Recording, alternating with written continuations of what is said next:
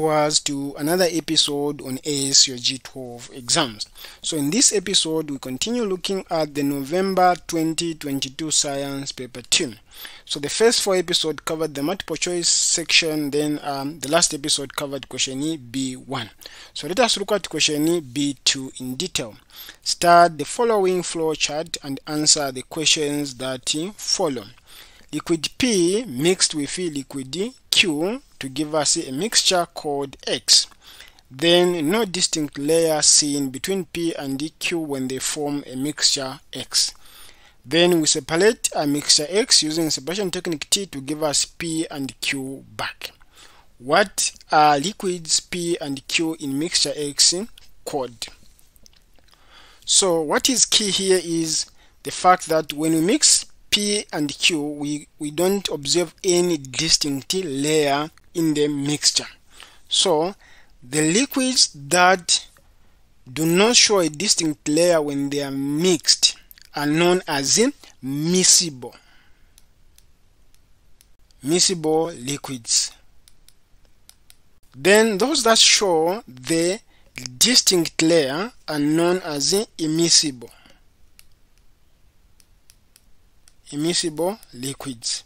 So in this case we are dealing with the miscible liquids in the question. Question B, what is the separation technique T? Give the criterion used to separate the mixtures. So when you go back here and see this separation technique used to separate miscible liquids that do not have the distinct layer, the method that we use is the distillation techniques. So it could be either simple distillation or fractional distillation.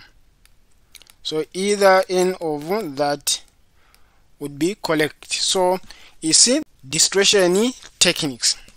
So how do these two differ? So for simple distillation, you use it to separate liquids in a mixture with a wide difference in boiling points. That's when you use simple distillation.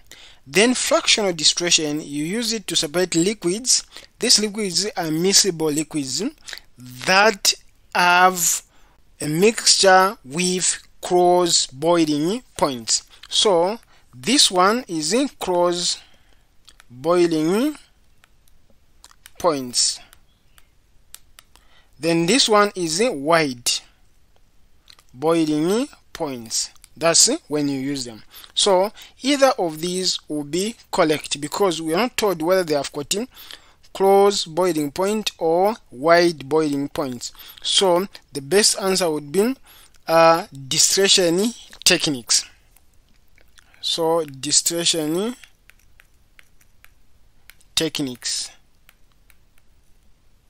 So you can either go with fractional distillation or simple distillation. Any of these will still be correct. Even if you say distillation techniques, this covers the two, which is simple distillation and the fractional distillation. Then what's the criterion? The two liquids have different boiling points. So if the boiling points are close, you use fractional distillation. If they are wide, you use simple distillation. Then question C, deduce the names of liquids P and Q. We already gave examples. So P would be water as an example of miscible liquids. Then Q would be alcohol, or you can start with alcohol then end with water. So either these two are the perfect example of miscible liquids. So once you do this, you get these 5 marks. So thank you for joining me in this episode. Please join me in the next episode as we look at question B3. Thank you viewers for watching this episode. If you find this video to be helpful, please consider liking And also, if you're new to this channel, consider subscribing. By liking, subscribing, and sharing, you are going to help us improve our visibility. A simple like from you makes a big difference. So once you subscribe to our channel and go to our channel, we discover that we've got so much content. So we've got mathematics based revision questions, we've got physics, we've got chemistry, then we've got also topic based section for all the subjects.